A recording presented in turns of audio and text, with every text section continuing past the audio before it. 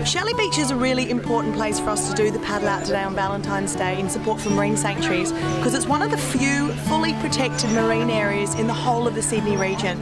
The marine life is very, very abundant here, and it's a wonderful example to show people we need more areas like this around the Sydney region. Right now, less than 7% of New South Wales marine waters are protected in marine sanctuaries. We need more, not fewer, of these areas to protect marine biodiversity and ensure fish for the future. So any part of a healthy system requires healthy biodiversity in the system. Marine reserves play an incredibly important role in that. Crucial to that is the numbers of people that use the Sydney coastline and what it's worth to our economy.